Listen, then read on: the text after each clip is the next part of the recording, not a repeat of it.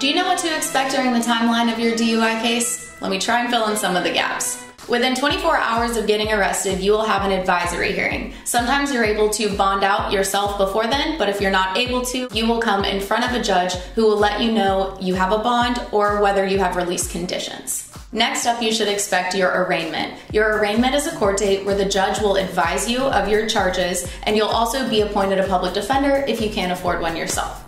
After that are hearings called pretrial hearings. Sometimes they're called dispositions, and they occur about once a month and basically act as status checks for the judge to hear from both sides, the state and the defense, on what the status of the case is. If your case can be resolved between the state attorney's office and your attorney, then will come a date called a change of plea. This is where you will withdraw your plea of not guilty. You'll enter a plea of either guilty or no contest, and your case will come to some sort of resolution. If you guys cannot come to a resolution, that's when you would get a trial date. And of course, that's the one that usually we're familiar with.